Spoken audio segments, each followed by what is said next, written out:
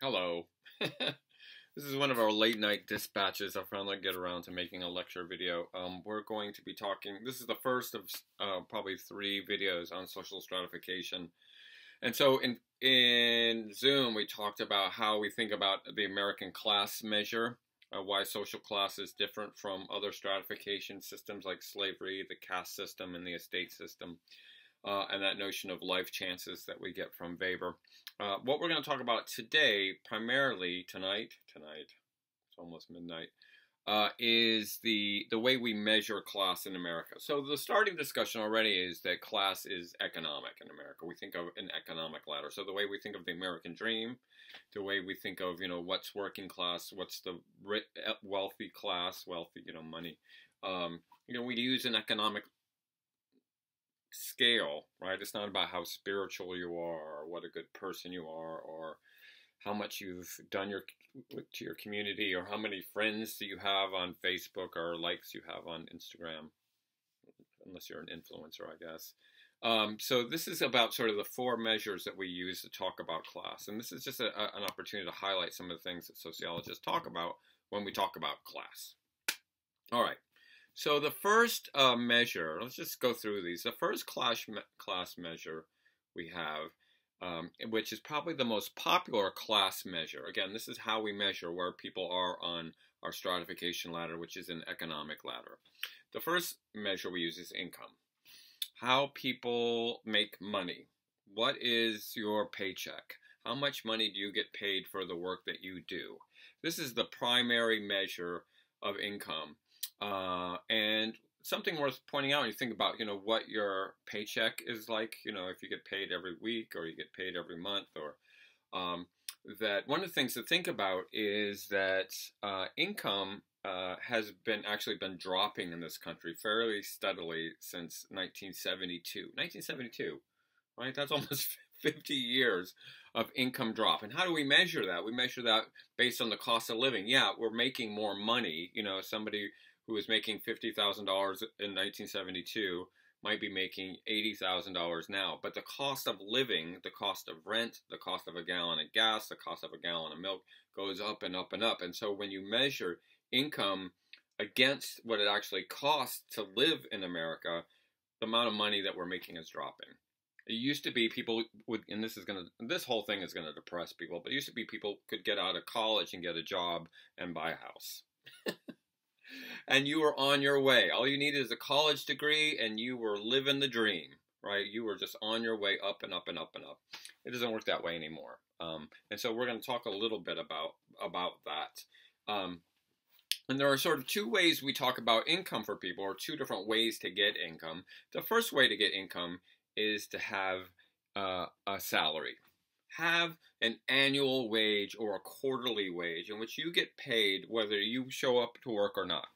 You might get a job, at a firm or a company where your salary is, $80,000 a year. And the value of that is those salary jobs typically come with benefits.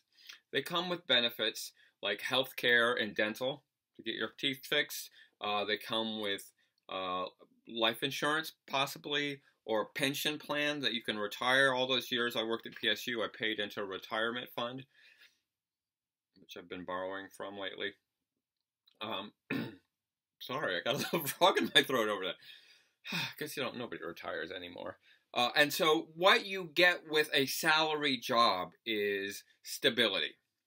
Because the other ways, we'll contrast these 2. The other way that you make money, your income, is a wage job, where you're punching the clock. I mean, some places I worked at a record store for years, and literally had to clock in, and then you would wait till the last minute and clock out, and you only got paid for while you were on the job. And typically those jobs don't have benefits. Those type of wage jobs don't have benefits. You're just, getting paid, and that's it. Right? You're paying taxes, but you're not getting any healthcare benefits out of it. And if you get sick at a wage job and can't show up to work, you don't get paid, right? You don't get paid. So wage jobs are typically lower income and are just sort of paying the bills. And if you get sick, I mean, this has been the issue with the coronavirus is, people feeling sick. And I'm like, well, I probably shouldn't go to work because I might be contagious. But if I don't go to work, I don't get paid. And if I don't get paid, I don't pay the bills. I'm going to work. If I have a salary job, I can do a little bit of planning. I got a little bit of breathing room. If I get sick, I'm not going to lose my job. And also, I can figure out how much money I'm going to be making over the year. Because wage jobs come and go, and that job could be taken away from you very quickly, and you're just basically paying the bills. But if I've got a salary job, and I know how much money is coming in every month, I can do this strange thing called budgeting. I can budget, and I might be able to, here we go, save a little bit of money. I might be able to put a little bit of money in the savings, figure out what my expenses are every month for the whole year. I don't have to worry about health care. I don't have to worry about, putting money into retirement. That's all done. There's lots of stuff that I don't have to worry about, so I can budget. And so the goal in America, in most cases, there are some exceptions, in most cases, is to try to move into a salaried position, into basically an annual wage. You get paid for the year, not for the hour. Now, there are some cases where salary jobs can be kind of low. I mean, you can get, a $40,000 a year job, which is below the median income. The median income in America is $55,000 a year. So half the people in America make below $55,000 a year, and the other half that are working. This is the people that are working. This isn't babies and people in a coma. They're not making any money. And half of Americans are making over $55,000 a year. So you can have a low wage salary job, and there are also high wage jobs. Lawyers, for example, who bill by the hour. When I do some of my trainings, I can do. I did a couple trainings last year for $1,200 an hour. I laugh because I don't do a whole bunch of those, but afterwards I was like, holy shit, I just made $1,200 in 1 hour. Imagine if you made $1,200 an hour and you work 10 hours a day, 40 hours a week at $1,200 an hour. That would be amazing. It's sporadic at best. And that's one of the things about that type of wage job is you really got to hustle to get it. So the most part, what people are mostly trying to do is move into a salary job, and those tend to be higher income with benefits. But most Americans, and we're going to talk about this, have been moved by the shape of events into wage jobs. So keep that in mind, because we're going to come back to that. And of course, there's a great division between the top income earners and the rest of us. The top 5% of the American population brings in 22% of the income. So they're making a lot of money, right? Those people that have $1 million a year salaries versus the rest of us that are stuck at $55,000 a year. There's a big difference between the haves and the rest of us. So one of the measures, that's the most common one, is how much money you make. And we think about this, every April 15th when you have to pay taxes. And speaking of taxes, so this is another thing about taxation, is there is a tax structure in which is a factor in the money that we make, because obviously we pay taxes, right? We pay taxes on the amount of money that we make. And the idea is the more money that you make, the greater percentage of the money that goes out in the taxes. In the 1950s, we had a 90% tax rate for the top. That has come down and down and down and down. And so there is a shift that happens in the 1980s, and this concept called trickle-down economics. Trickle-down economics, have you ever heard of this? Was popularized by a president by the name of Ronald Reagan. And when he was running for office in 1980, he was really sort of high on this idea of trickle-down economics. Milton Friedman, the great economist, pioneered this idea. A lot of people weren't too sure about it. And what trickle-down economics is, or what the theory is since there's a higher tax rate among the people at the top, the small people. So we draw this like a triangle or a pyramid where you have, the very super rich people, the Bill Gates, handful of billionaires up at the top, and then the big middle class, and then the rest of us on the bottom, lots of poor people on the bottom. Since the people at the top pay a higher tax rate, their hands are sort of tied. They can't invest their money, they can't expand, they get punished for making a lot of money, and therefore capitalism can't grow. And so what trickle-down economics argues is if the rich are freed from taxes, if they don't have to pay the taxes, they will be able to invest. They are the job creators. They will be able to hire more people and, you know, develop more factories and expand their business, and it will be good for the economy. So the phrase of trickle-down economics is a rising economic tide lifts all boats. A rising economic tide lifts all boats. If the rich do better, we'll all do better because they're good people and want to share it with the rest of us. The reality of this, we now have 40 years of this, more than 40 years of this, is that it don't work. It don't work. What happened when Reagan came into office in 1981 is huge tax cuts for the wealthy. So they all of a sudden don't pay taxes. Poor people don't pay taxes. I mean, most of us on the lower rung of the economic ladder kind of look forward to doing our taxes because we're going to get a refund, right? We're going to get a bunch of money back. So if the top is not paying taxes and the bottom is not paying taxes, who gets stuck with the tax bill to fund all the stuff that has to be funded, whether it's the army or building the highway or healthcare or whatever? It's the middle class. Like the middle class got squeezed by the tax burden that eroded their income, and is one of the reasons that income has been dropping since for over 50 years now. And so whenever anybody says, you know, we need to cut taxes for the rich so they're job creators, don't you believe it? It's a hoax. It's been tried over and over again, and it just screws over the middle class. But, you know, it affects the income distribution because those folks have to pay less to Uncle Sam and keep more of their money, whereas, you know, those of us in the middle have to pay for all those services that we enjoy and that the rich people enjoy too. They just don't pay taxes to fund them. So the notion of income, you know, is complex, but basically it's how much money you take home and how much of that gets sent off to Uncle Sam or to the state. And I hope you all survived April 15th this year. I did not, and I have not paid yet. I will. We have till July 15th this year. Yeah. The other way that we think about, so income is the number one most popular way. The other way that we, excuse me, the other way that we think about where you are in the class ladder is probably a better measure, and that's wealth. Wealth is different than income. Income is what you make for how you work. Wealth is what you own, what we call your assets. Your assets. What do you have? So think about right now, what do you have? What do you have that if you needed some money really badly, you could sell? What do you have that you could sell? Do you own your car, or does the bank own your car? Do you own your phone, or does AT&T own your phone? You know, what do you have that you could sell? Some people have some stuff. Look at this. Look at all these records. Well, I could probably sell those records and get a couple grand, at least, I hope. I've got some valuable...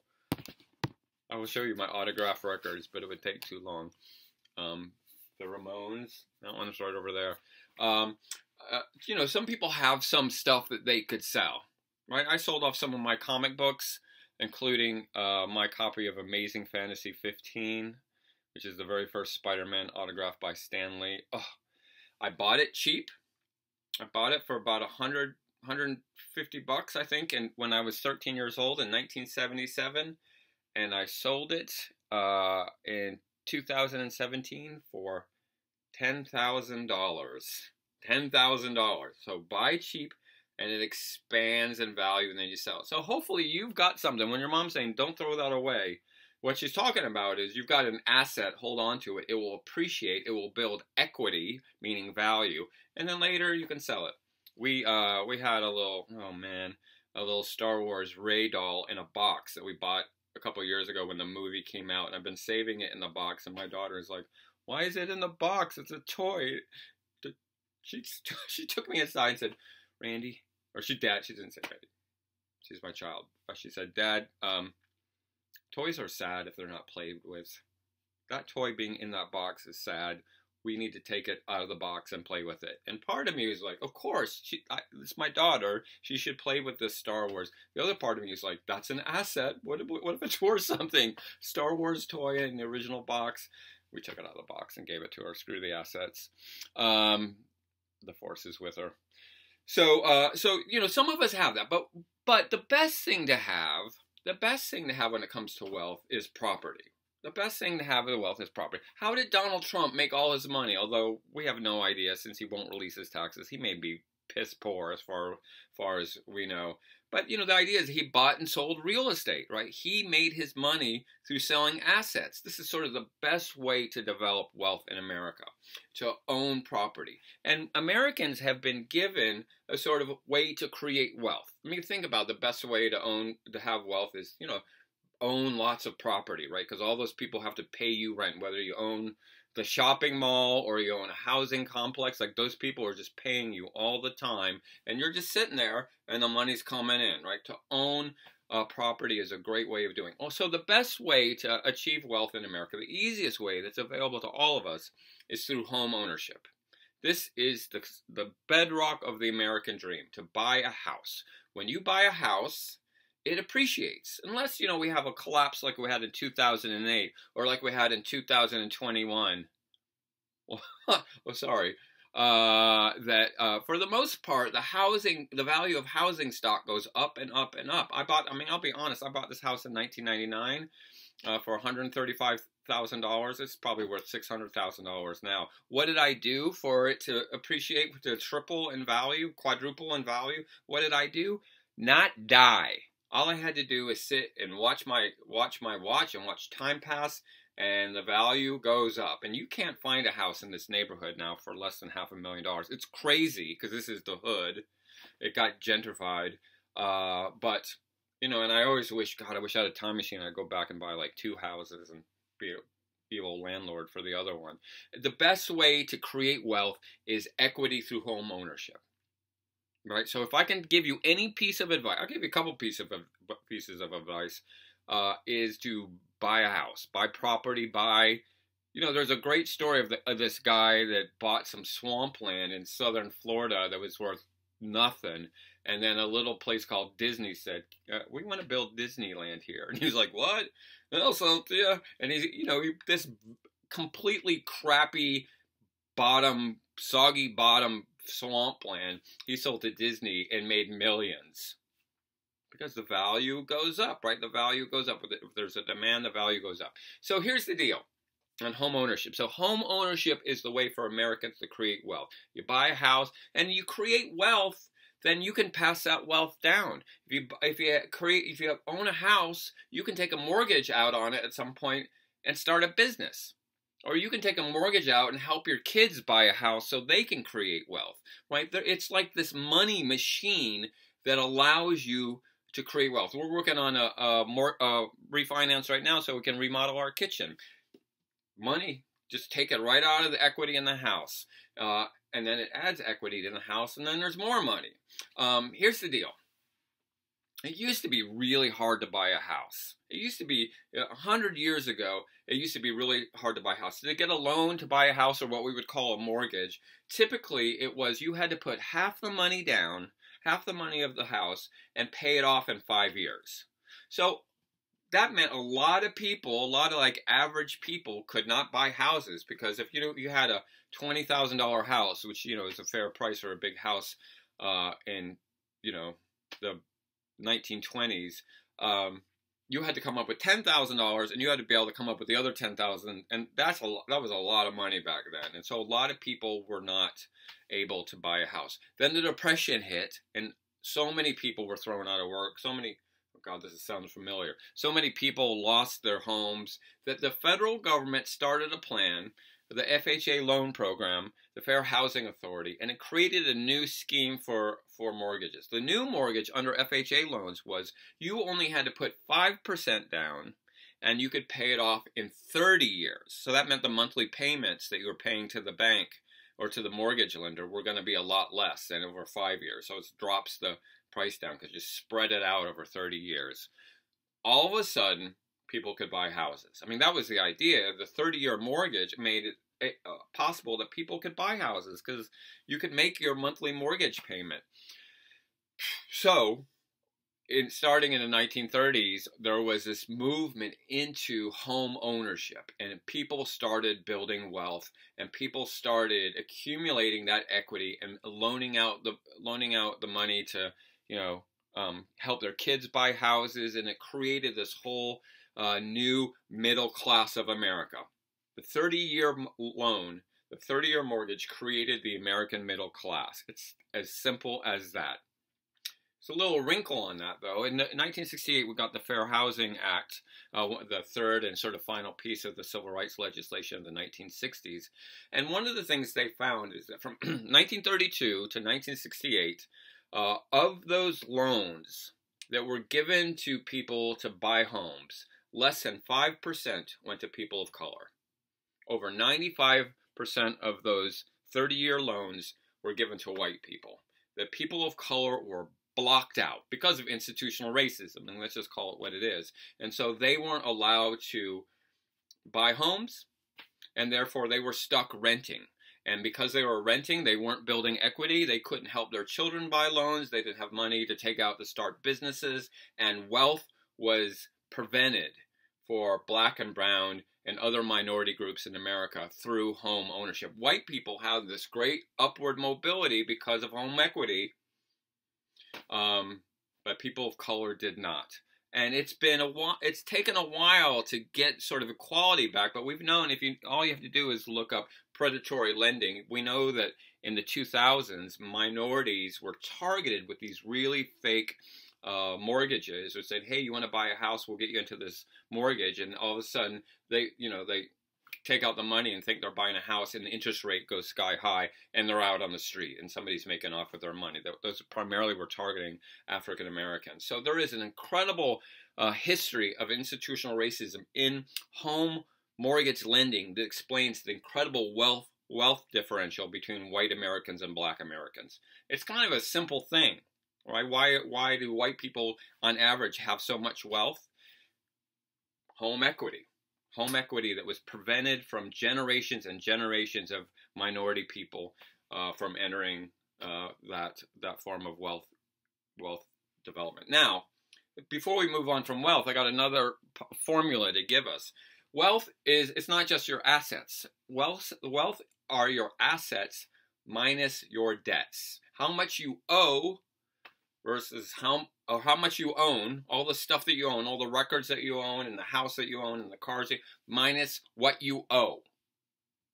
Right? What you got versus what they want from you. And so a lot of people actually have negative wealth, because you take what you own. Like, I don't own this house. The bank owns this house. Right? When I make the last payment at the end of the 30-year period, I will own the house. The bank doesn't own the car that we just bought. We've got like 5 or 6 payments into it. The bank owns it. And if I don't make a payment, the bank comes and takes the car. They repossessed it. And so, a lot of us think we own stuff, but somebody else really owns it. And so what about credit cards? There used to be a time when they would never give a credit card to a college student because they were a bad risk. They just don't know how to control their money. Now they can't wait to give credit cards to young people because it cycles them into that debt maintenance. You run that credit card bill up, you got to pay it, or your credit is ruined for life, right? So you make that minimum loan, that minimum payment every month, and you're never paying it down. You're never paying it off. The interest adds onto it, 20% interest, sometimes higher, right? You are never going to pay that off. You become a slave to the banks, and therefore you owe more than you own. The loans that you take out for your education are a good example of debt, and paying back the lender for your education. You're actually paying more in interest. And the sad reality is the money, if you've got a loan for your education at PCC, the money that you pay back mostly goes to the bank. So you pay the bank more for your education than PCC, which is kind of depressing to think about. You could just give it to me. I could use it. I got my own debts. We really see this breakdown in the wealth differential in race because of all that housing discrimination and African Americans being blocked out from developing equity because of all the discrimination in housing. The average wealth of a white family in America is 10 times greater.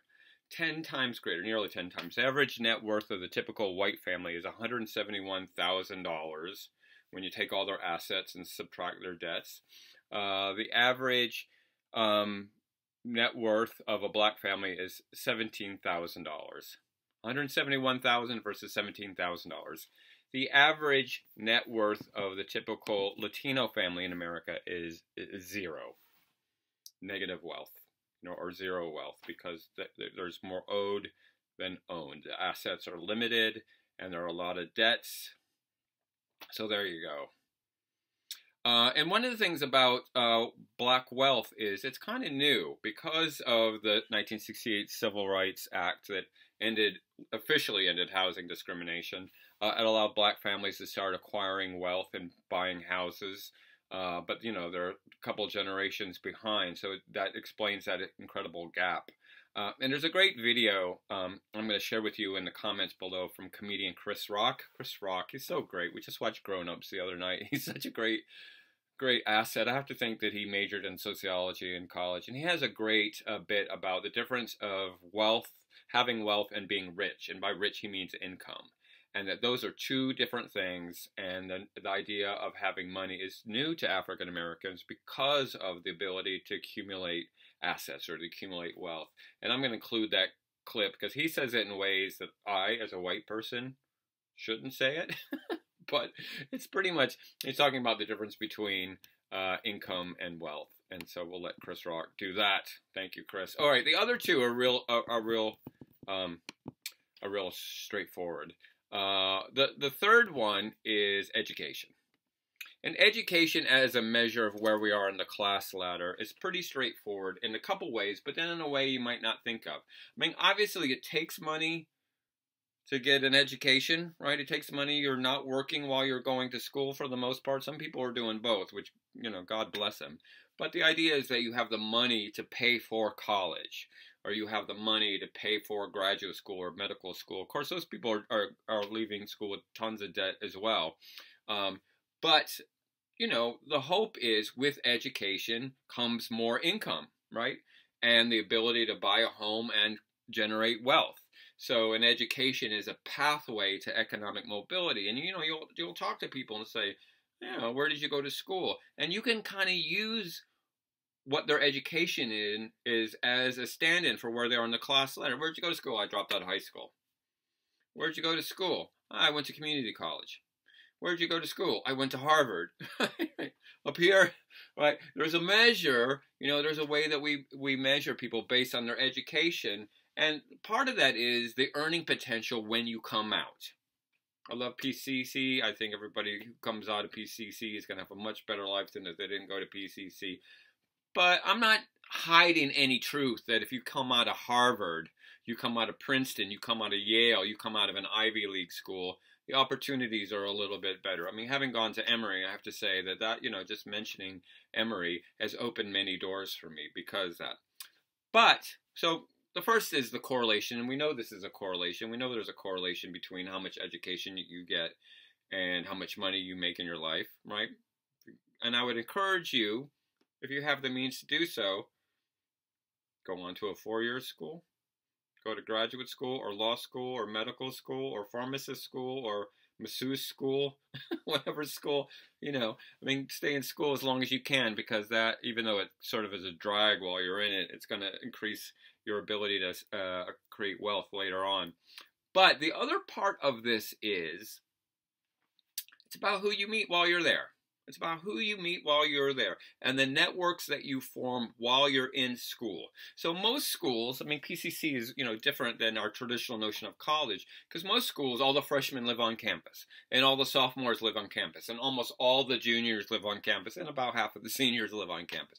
The idea is everybody's sort of living together, and it's a very intense environment. And they're just being students, so that's their main role, and they're hanging out together, and then when they graduate, they've been bonded by the fire of 4 years of college, and those connections will last them throughout their life. I feel really lucky to have gone to a school where, I lived in a dormitory all 4 years, and I got to meet a lot of different people who I never would have met in my college days, and those people are still my friends. Even before we had social media, I was keeping in touch with my friends who are lawyers and doctors and financial advisors. All, you know, you have these connections that last a lifetime. My dad wears his Ohio University ring to this day, and you know, it gives him connections to all the other people from his alma mater that he can be connected with, also who are part of his fraternity, Sigma Chi. And so you build these networks that help you later. If you need a loan, you've got somebody. If you need somebody that wants to tell you where you can invest the extra $2,000 that you got somebody that's going to help you. You need somebody that can do some plastic surgery on your face, you got somebody that can help you. And this is where I think PCC students and community students in general are at a disadvantage, because being a commuter school, people come to class and they might kind of like look at each other and then they leave. And there isn't the same intense connection that will last much later on. And of course, with coronavirus, it's even more so because nobody's interacting anywhere at the lunchroom or the bookstore or on the, on the grass on the quad. It just, we call it the quad at Rock Creek. That there is sort of all the clubs have sort of died, and we'll be back. So I always encourage students to say, hey, even though you're not living in a dorm, on top of each other like we were, get to know each other, become Facebook friends, connect each other, trade phone numbers, stay in touch, because later on you may be resources for each other, may be able to help each other up. You need a carpenter? Hey, I got a friend who's a carpenter. Hey, you got someone that can help you with the tax mess you're in, right? I went to school with this guy. And so those connections will help you move up the ladder. So don't be a stranger. When this thing's all over, when I click off of the Zoom, you guys should email each other and be like, hey, do you want to go out for a virtual drink? Sorry, I just depressed myself. Education. And the fourth one is related to that, which is occupation. I mean, why do we always ask people, what do you do? What do you do? This is the question whenever you meet somebody. What do you do? Well, I breathe, I consume, I spend money. What do you do? I read poetry. Well, what do you know? What is your job? What is your occupation? Because as soon as they say that, right, we know, this is the symbolic interaction of this business, we kind of know where they are on the ladder, right? If they say they're a doctor, ooh, doctor. If they say we're a garbage collector, garbage collector. Although garbage collectors, I think we rely on garbage collectors on a more routine basis than we do doctors. I can do without a doctor for a year. Garbage collector without a year, oh man, that would suck. Without for a month, that would suck. But we kind of look at how people's occupational positions rank. And sometimes that has to do with how much money you make in that job, how much education was required to get that job, who you have to know to get that job. Is it a salary job or a wage job, right? Salary jobs are going to be ranked higher than wage jobs in most parts. And so that's kind of a stand-in as well. Okay, there's a whole bunch more to come, but those are our 4 measures of social class in America. Income, wealth, which is better than income. Paris Hilton is wealthy. I don't know if she still has a job or not, but she's got a lot of assets. Your education and your job. Those are our 4 measures. Okay. All right. That's it for now. I got another one coming right after this.